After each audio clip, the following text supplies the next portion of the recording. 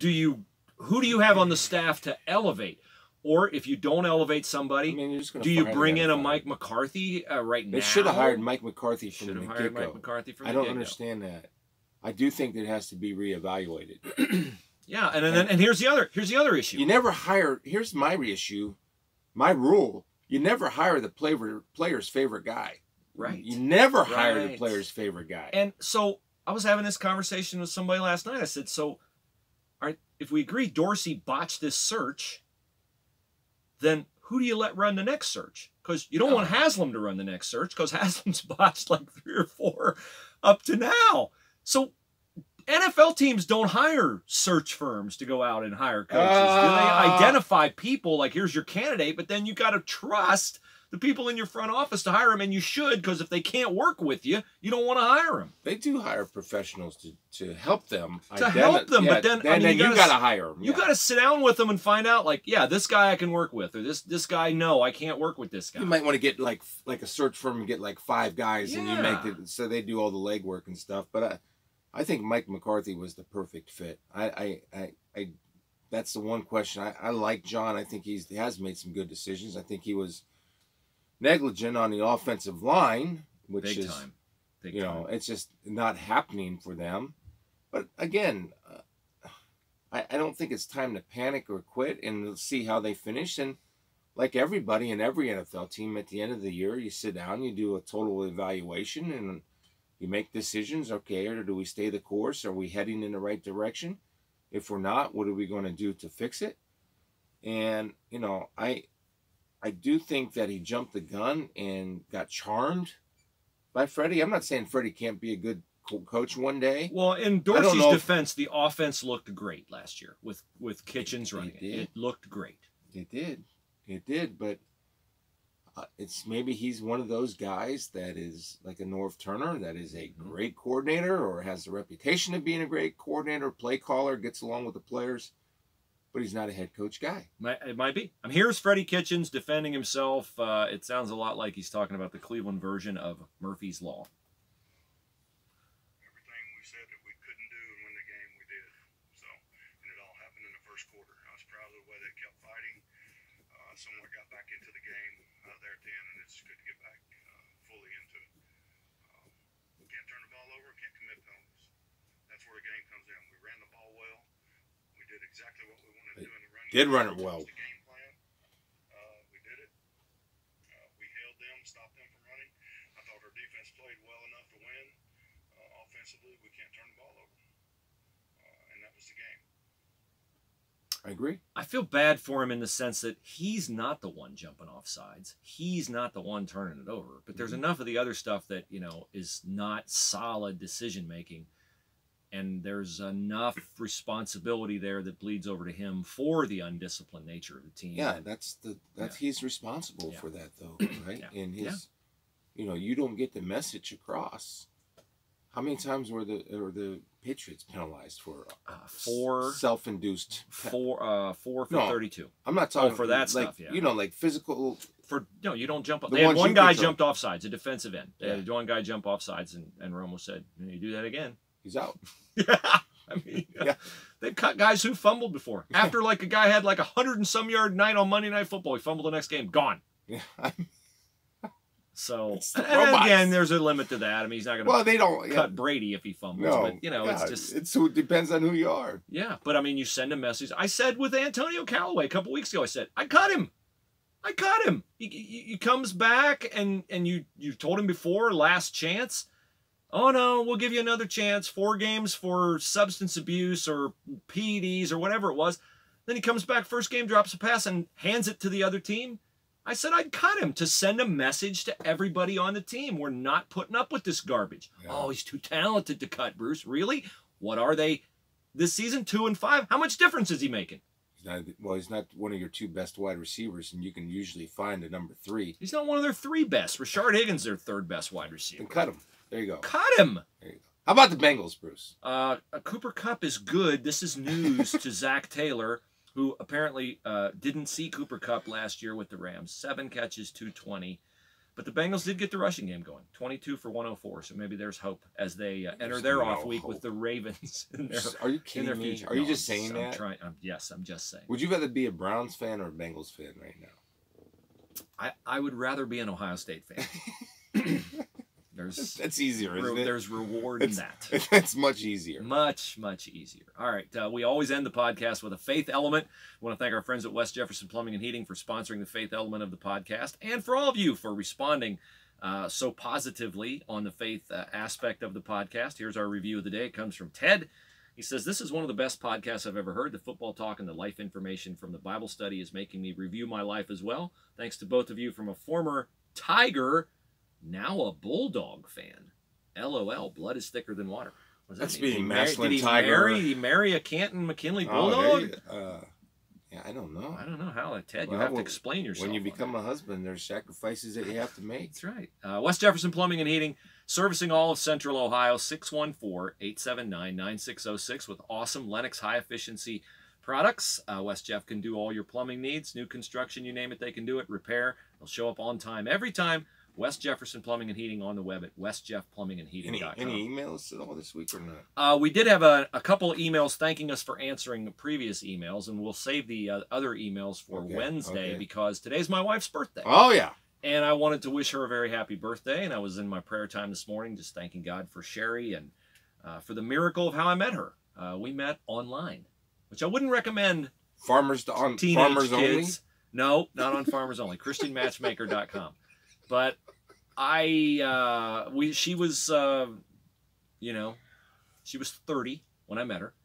Yeah. I was 40. Much younger than you, yes. So it's not like we were teenagers dating online. So that's what I'm saying, kids. Okay. Don't date online. Unless you're 40 and 30. Then you know what you That's want. okay, yeah. And you know what you want. But I was reflecting back on the very first time I saw her and how intrigued I was by what I saw and what I read about her online. And I invested all of my time in knowing everything I could about her because I wanted to further that Before you relationship. met her? No. I mean, like, that's like stalker stuff. No. I mean, like, as we got to know each other. Okay. Phone calls, emails, yeah. then meeting Perfect. together All right, and all that. Every time I was with her, I wanted to know more about her. I wanted to invest in knowing more about her because I wanted to cultivate a lifelong relationship with her. And as her Plus, husband, that's your nature too, as a reporter. somewhat inquisitive person, yeah. But as a husband, I was determined to not let that determination to know her diminish as I got to know her. But you know what? At times it has, and I feel bad about that. And I have tried here in the last few years to really redouble my efforts to continue to get to know her. Because I remember vividly my father, one time after he and my mom had been married 50 years, I said, "Hey, Dad, when did you get to the point with Mom where she could no longer surprise you anymore? Like you knew her so well, you knew everything about her." And I still remember the look on my dad's face. And he looked at me and he goes, "Bruce, there are still times where I look at her and I go, who are you?" And that's the mystery, the miracle of love between a man and a woman.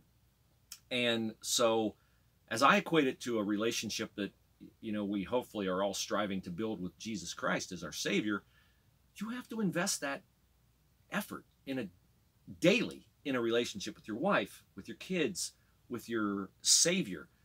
You wouldn't have married your wife, guys, if you spent an hour a week with her. And while you were with her at dinner, you were checking your phone for football scores or whatever. So if you're in church and the only effort you're investing in knowing more about God is the hour a week that you spend in church, guess what? Your relationship's not going to be what it could be. If you're checking your fantasy football lineup while you're sitting there and the pastor's talking or whatever, you got to put more effort into your relationship so that you have a relationship, because you just have an acquaintance if you invest 1 hour a week in knowing God. That's how I equate the two, because the two most important relationships in my life are with Christ and with my wife. Okay, beautiful, and happy birthday, Sherry. So what I've come across is we give this experiences that we have, things that we try to do. We strive to it. We do it sometimes. We fall short. But I think one of the blessings is the recognition of falling short and to get back on track, as opposed to just saying, oh, well, I fell short there, so I'm giving up. No, to get right back on track. So what would be some of the suggestions that you would give not only our male listeners, but even our female listeners about investing in their husbands? What suggestions, what did you do? You said, I did everything to get to know her. Did you sit there and hit her with 20 questions? Did you? No, actually, did you go Google her? And no, I was listened. Google invented back then? The number one thing that I did was I listened. Just listen and find out, what she responds to in terms of, like, most guys want to fix. I found out early on that offering my solutions to things that she would talk about at her work or, her friendships and stuff that weren't to where she wanted them, she didn't want me to fix. She just wanted me to listen. And I think that's a common thing with men and women. A lot of times, and now there will even be times where we have a conversation and I will say to her, do you want me to offer a solution or you just want me to listen? Okay. That's a really good way to go about it, because I do think you listen, then I do say I have an opinion on that. I said, and I say this with Carrie, my wife, now all the time. Look, it's best way for me to make a decision is we gather all the information that we can. Then you make a decision based off of information or other opinions on how to approach it. Then I'll make that decision. Now it's easier for us to come to that point because of a blended family, right? And so in a blended family, at least our rule is that if there's an issue with her kids, she takes the lead. I offer my solution or my opinion. If it's with my kids, I take the lead, but she'll offer her input, then the decisions are made. But I think you're exactly right, Bruce, into, like any relationship, the most valuable thing you can give somebody is your time. And there are many times, and I'm sure from the wife's perspective, there's many times where I don't want to do this with him tonight. I really don't.